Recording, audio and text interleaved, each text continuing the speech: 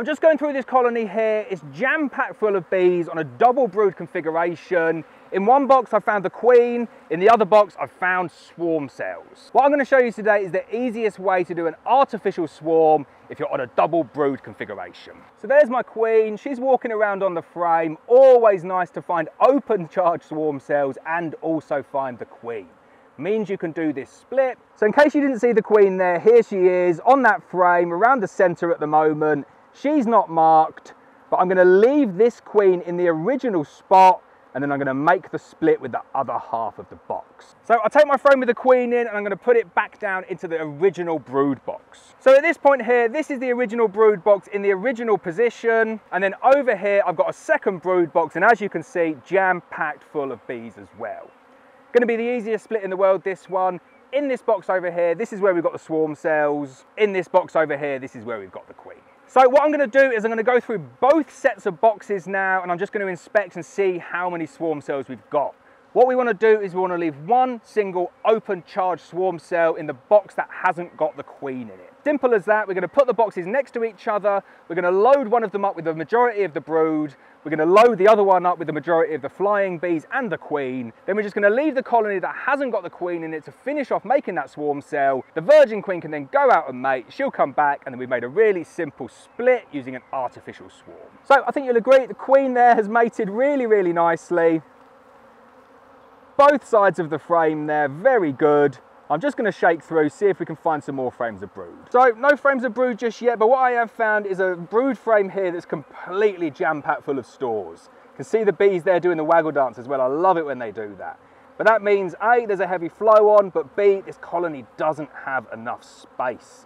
That is the reason that these bees are trying to swarm. You'll also notice in there I've got an apivar strip. Shouldn't have that in there still. Missed one because there was 3 in that because it was a 14 by 12 box. Take that one out now and dispose of it properly. So I've been through this half of the colony now, and all I've got is about 3 frames of brood, no queen cells, 1 queen, but lots and lots of congestion, lots of nectar. So I can't just leave this colony as it is. I need to add my supers at the same time. Don't think by doing the split the bees won't continue to try and swarm due to congestion. They definitely will, and these bees here are way too congested. So I'm going to get a queen excluder on this half now and add a couple of supers on. What that will do is that will give the bees some space to store the nectar, but it will also mean that they can bring the nectar up from that brood chamber, giving the queen loads more space to lay. So there we go, got my queen excluder. I'm going to place that back on the original hive now. And as it's spring, I've always got a good supply of drawn out supers in the truck for situations just like this. I'm doubling up those supers there because I need the space. The flow's on. You'll be amazed how quickly the bees will come up there. And also the fact that this colony is so cramped, the bees need space just to come up to relieve that congestion in the brood nest. So there we go, nicely drawn out supers. The bees are going to get in there, clean all of that up. Any pollen mites in there, any dust, they'll clean it up and they will work that very quickly indeed. These frames here, they've been stored dry, so no remnants of honey on them. Get a little bit more damage like this way. They're very fragile, but the bees still work them really good. Excited to see how quickly the bees are going to fill those up. So the original half of the split is now fixed.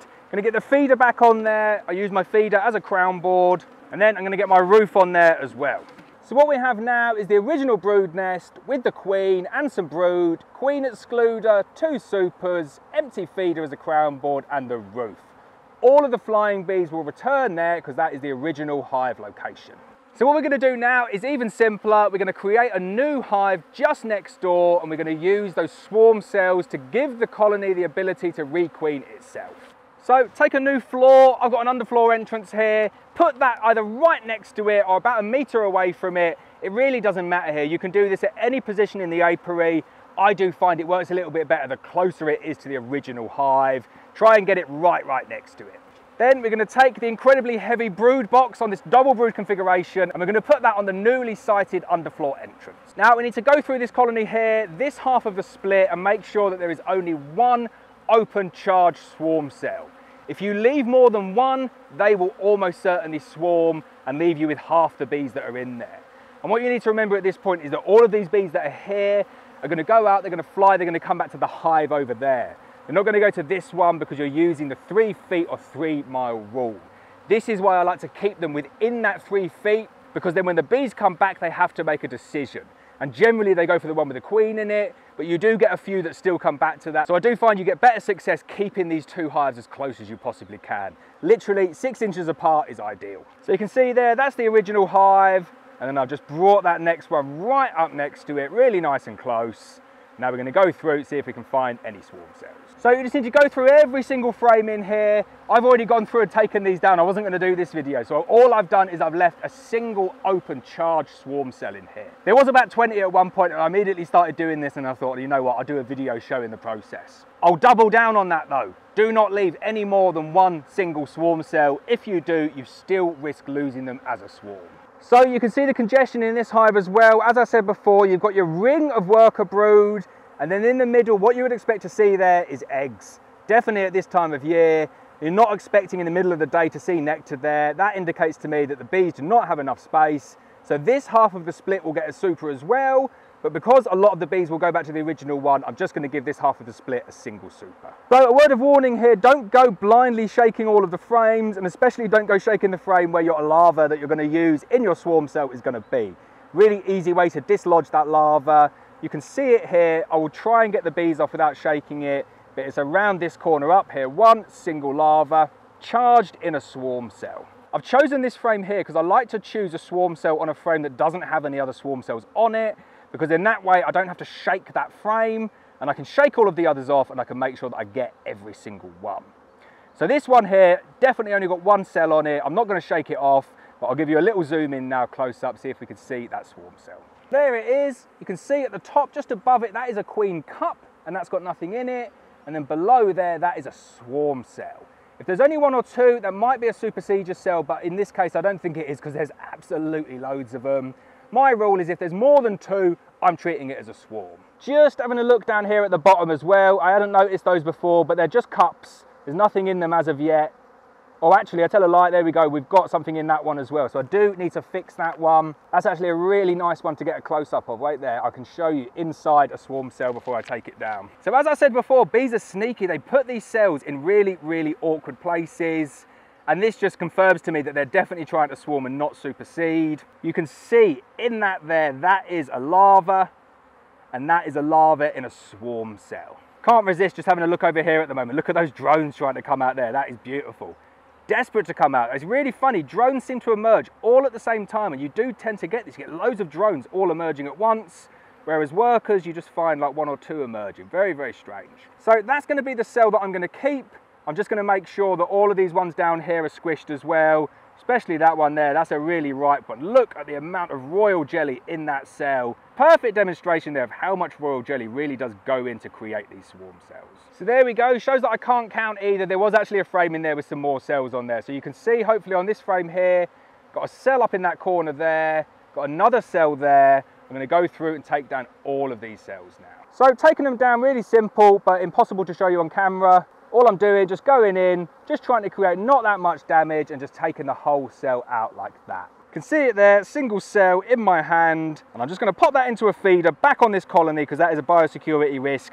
Don't just go chucking that in the grass. So as I said, going through, shaking off every single frame, taking down anything that looks like a swarm cell. Now, I've just gone back to the van and I've run out of queen excluders. Really annoying. So what I'm going to do is I'm going to double brood this colony again. Need to make sure you give a colony like that space. They're swarming because there's not enough space in the colony. Worst thing you want to do is just further restrict them like this. Definitely need to get some additional space in the brood nest. Can do that by either supering up and clearing all that nectar upwards, or just by adding more fresh foundation into the brood nest. Now, you might not have seen these frames before. Got a few of these that I'm using this season, only about 100, but they are Beehive bits frames, plastic frames with wax foundation. We'll see how good they are. We'll cover them in a separate video. Right, so here's our second split. This is the new colony. This one over here is the original colony. This new one has got lots of brood, one single open charged swarm cell, and we put an additional box on top to act as additional space within the brood nest. I'll get a cover on that, close it all up, and within a few weeks that queen would have been out, hopefully mated if the weather's good, and we would have come back and we'll have a nice new colony on the left hand side. The original hive's still there, the queen's in there. They're going to clear all of that nectar upstairs now onto those new supers, and we've effectively turned one colony into two. So I hope you enjoyed that video. Really simple method, artificial swarm, what to do if you find swarm cells in your colonies.